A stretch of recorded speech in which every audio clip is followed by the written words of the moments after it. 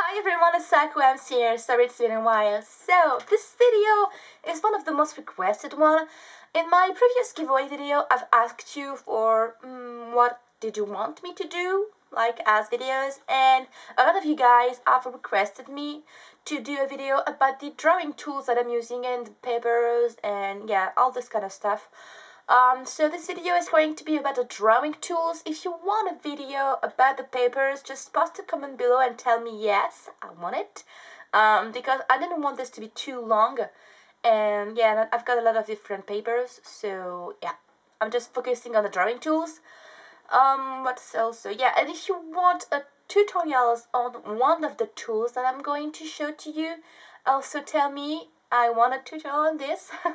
And I think that's it. Oh yeah, and the last thing, I'm also working on more tutorials, especially the ones that you have requested, like how to draw hair, how to shade, how to, yeah, a lot of different things, how to draw a guy. So yeah, they will come as soon as possible. I don't think in December because it's Christmas very soon. I've got a lot of things to do. But probably in January. So yeah, thanks for watching, guys. I hope you enjoyed this video. And if you have any more questions, any kind of stuff that you don't understand, just post a comment below and tell me, and I will try to answer to it. And yeah, see you soon. Bye. So here we go for the drawing tools. The first technique that I'm going to show to you is the pencils, the colored pencils. So this is a little doodle that I made. So I'm using I will go like this. I don't know if you can really see the name, but this is called the Polychromos by Faber-Castell. I think it's a German brand. Yes. So I've got this for 10 years now, and I didn't buy anymore. They last really long. They have really vivid colors. They stick on most surface. I like to mix them, with Copic or watercolors, like to just add texture. They are really great. They don't break. They are real wood. So yeah, I really recommend this to you. The downside of this is just it's kind of expensive just for wood and a lead. It's kind of like $2 or maybe $2.50, something like that. So it's kind of expensive, but I really like them. And I've got a lot of colors. I don't know if you can really see, but I've got a lot of colors basically.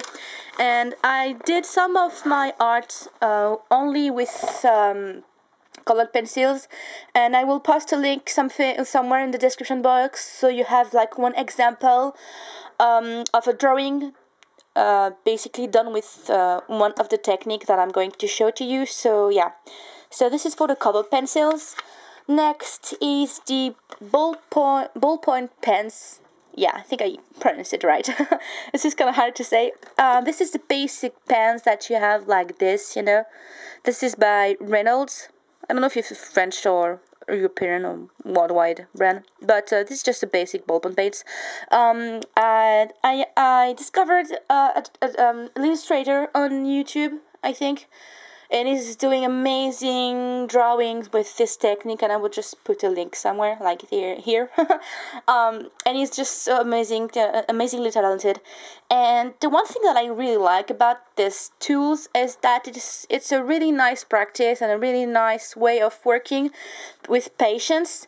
Also working with the pressure, because it's really hard to handle it, and you will have to really go slowly to really build the shades, and it's a really nice practice. And you don't have to draw with colors if you don't want to. You could just practice with one, like black, for example. But you can find a lot of different colors.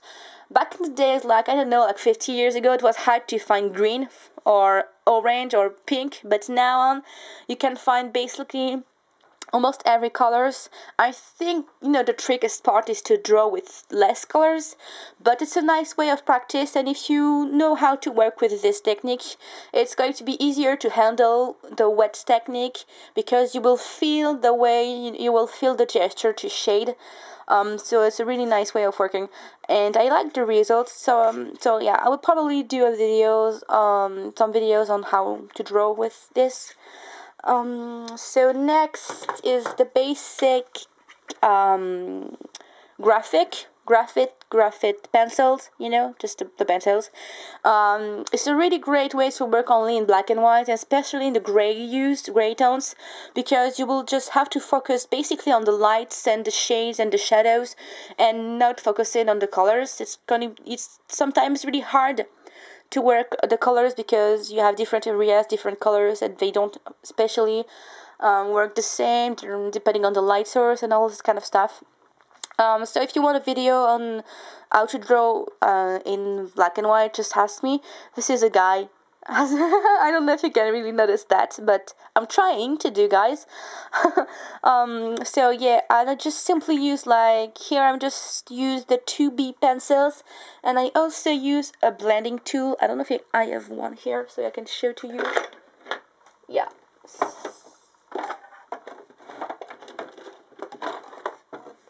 I use this blending just to blend basically. The next one is Tombow markers. I've used the Tombow markers often. I think 2 or 3 drawings. It's basically a brush. You know, you can really see it's a brush tip, and this is watercolor or water-based ink inside.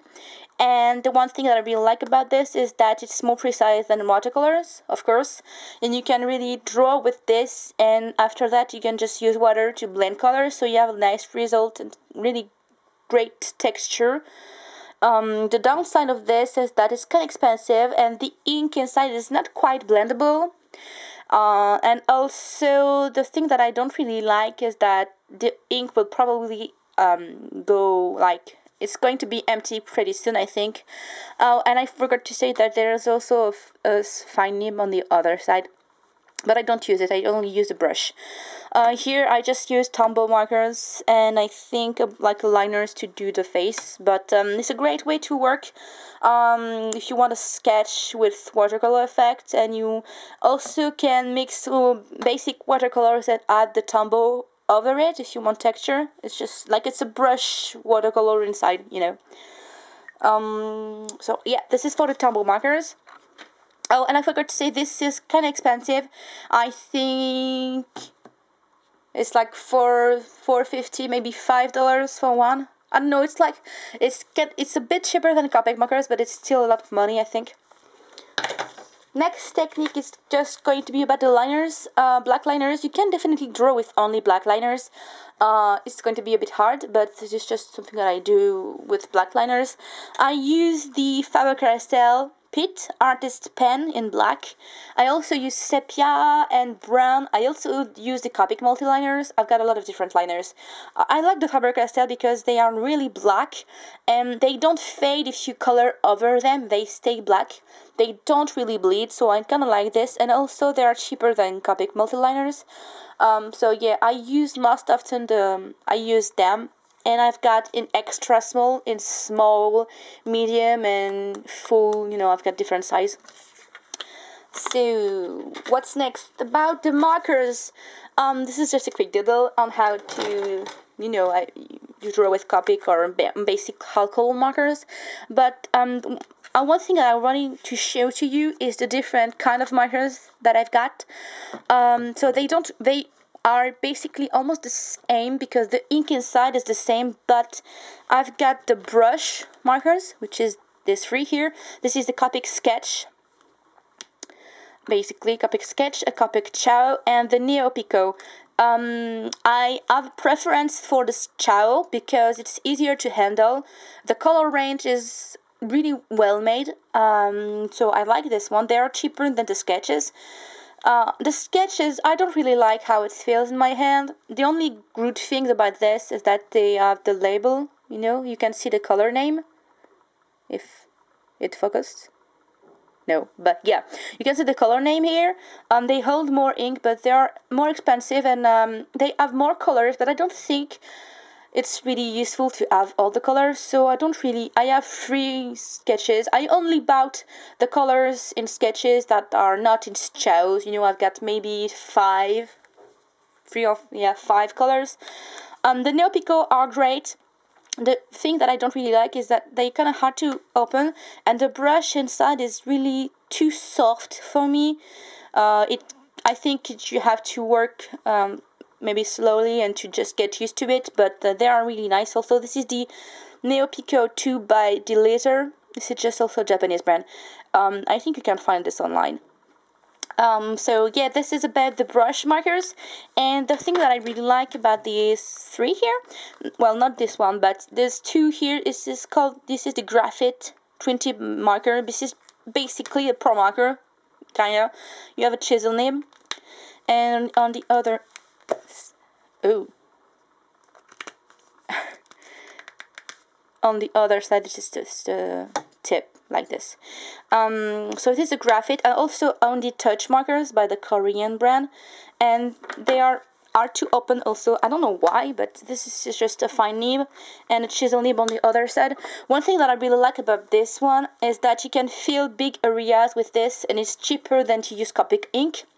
So this is why I've got this. You can use also the pro markers for this. And the last one is just the old version of Trias that I don't really use anymore. I don't like the new Trias. They're really expensive, and the caps don't hold. And one day I bought one and it just died in 2 weeks, so I was really upset. So I never buy Trias again, but I've got the old version with and one thing that I really like about this is that they're really tiny nib here.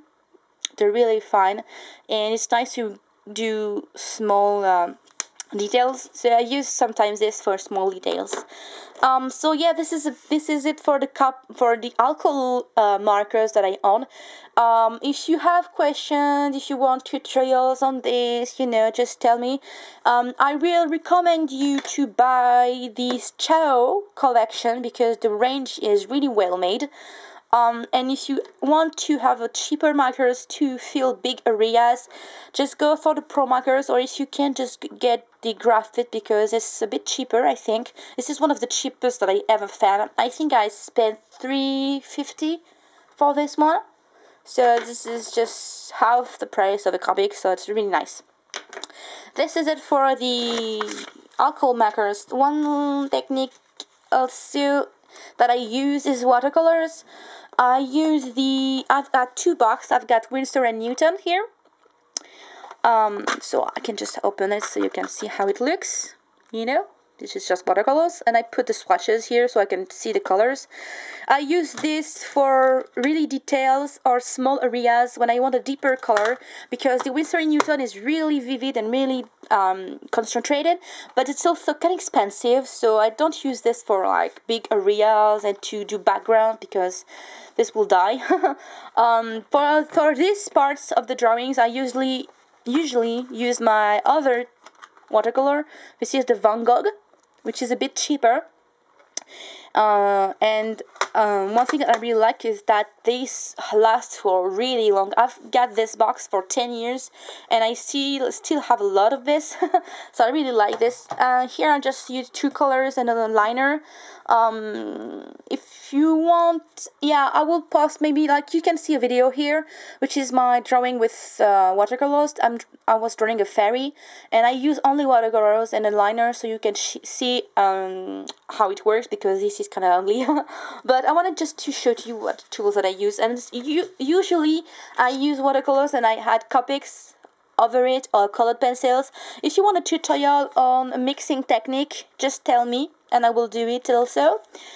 One of the technique also that I'm using is the watercolor pencils. This is the I don't know if you can really see, it's kind of raised. Karat, yeah, Stedler Karat watercolor pencils from a German brand also. I like the watercolor pencils because you can really add an edge to drawing. You can just draw. Basically, you draw with pencils, and when you have finished this, you just can blend some of the areas, and it gives just more depth. And it's easier to handle than the Tombow, for example. Your texture is easier to handle than just basic watercolors, but you can also mix watercolors with colored pencils or with these pencils.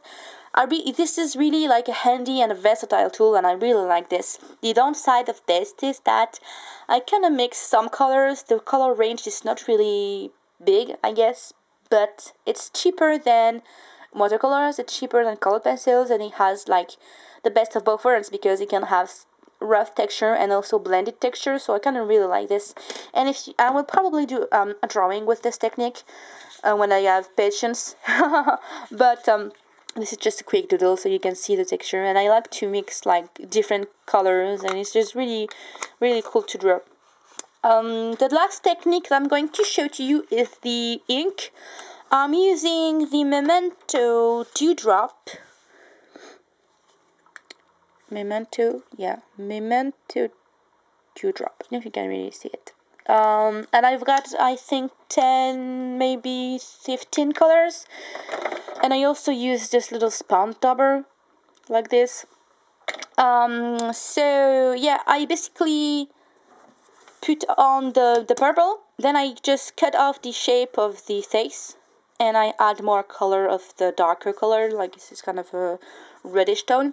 And after that, I just take a black liner and some white dots, and I'm using this thing here for the whites. This is Jelly Roll by Sakura. This is a basic white pen. So yeah, I didn't practice a lot of this technique, but it's nice if you want to fill big areas also with a really brushy effect and blurry effects. It's kind of like the airbrush system of Copic markers, but a lot cheaper. I also use sometimes bigger sponges, like this thing here, you know. And I've got one here with purple. I use this also. You can also use sponge with watercolors to have great texture. So yeah, this is basically what I'm using. I also have other tools that I don't really use very often because it's kind of hard to work with this. So this is free pastels. Yeah, I'm using sometimes. I use this a lot in school. Basically, this is the Rembrandt soft pastels. The good thing about this is that they are soft, but not too soft. They don't break, and the downside is that it's kind of hard to work because it's really big. So I have to work in the big motions or maybe cut some pieces, and I don't really like to cut my pastels. This is the Conte. I don't know if you can really see the brand, so I'm just going to show you the box. Conte. Paris. This is a French brand, and this is hard pastels, but they are also soft, not oily. But this is dry pastels and really hard to work and a hard texture. But the good side is that this is really tiny, so you can just work with smaller details. And the last one is the Crédart, which is basically art chalks.